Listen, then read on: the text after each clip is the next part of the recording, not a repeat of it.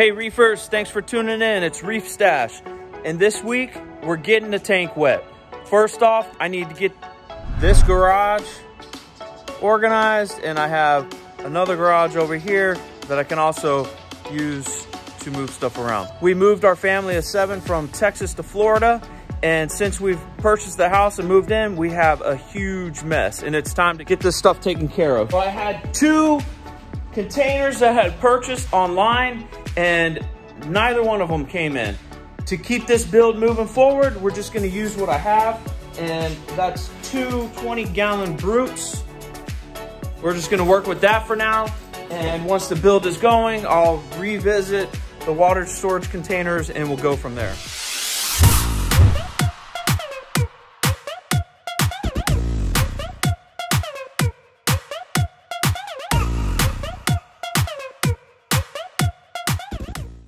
Last night was crazy. Yesterday afternoon is when I started and finished late last night. Had everything out on the street for the garbage men to pick up, which is awesome in our community. Once a week they come by and pick up anything that we have outside. I'll show you in the garage. It still needs some work. I need to get shelves so we can get stuff up off of the ground. But for the most part, we are ready to get the RO going. So I got a little bit of work to do, but my main goal is just to get this thing hooked up and start sending water to the tank.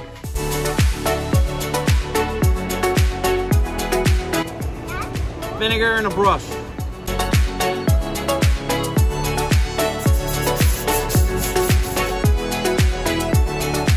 All right, we're moving fast. We got the containers cleaned, and now it's time to start working on hooking this up back here to the faucet.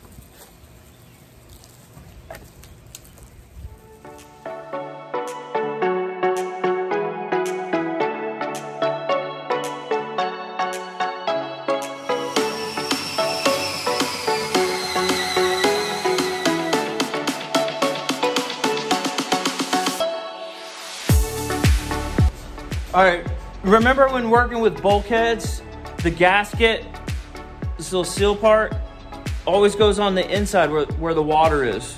It doesn't serve any purpose on the outside, on the dry side. It's always inside, wet side. So I'm gonna drill a hole large enough for this. That goes on the inside. This will go on the outside, along with this, like that. These are great for drilling holes of various sizes. It's a step drill bit, and each mark represents a different size. And we're gonna drill a size to fit this guy.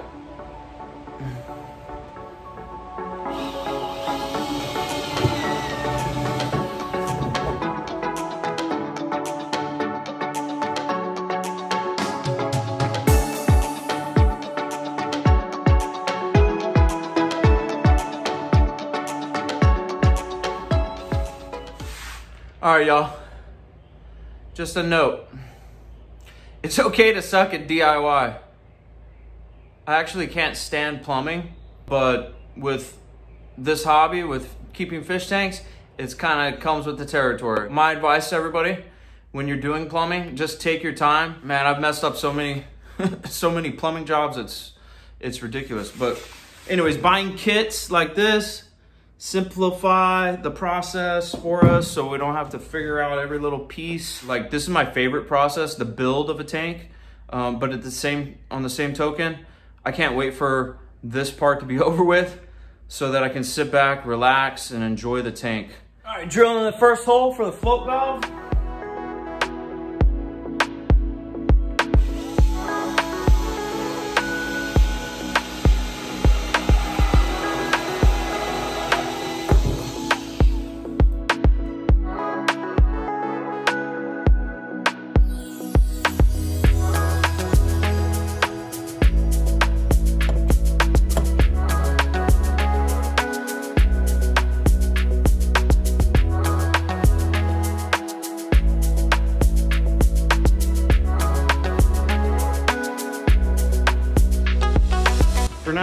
the drain line is just going out into the yard.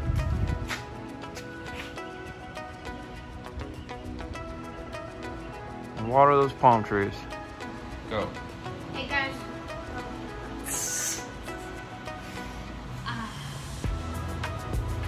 Hey guys, remember to subscribe to Reefstache. Alright, let's turn it on, see how it's going. There we go. I think it needs a good 15-minute flush. We're just gonna let it run for a little bit. 9 ppm TDS. Gotta let it run for a little bit longer. When the water fills up, this will stop it from coming. This right here is the wall to the garage, and at some point we're gonna send the water directly to the tank, and it will not be using this auto top off section. We'll direct feed, gravity feed right into this sump. Right now all I care about is getting RO water pumping so we can start filling the tank.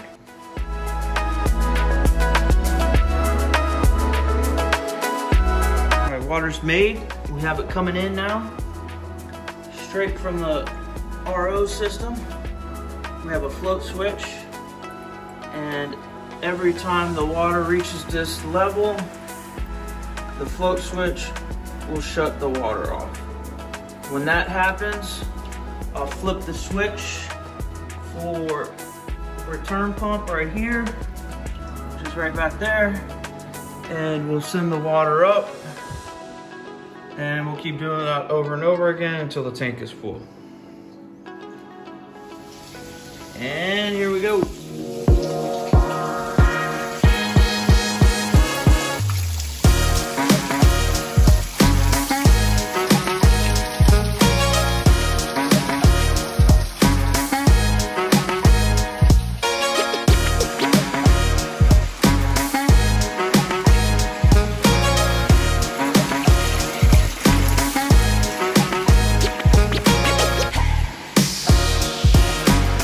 All right, guys, we're getting close.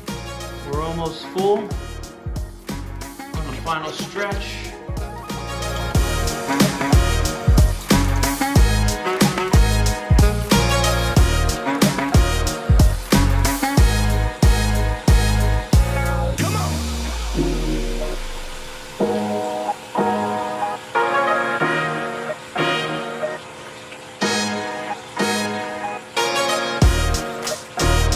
All right, guys, so tank is running.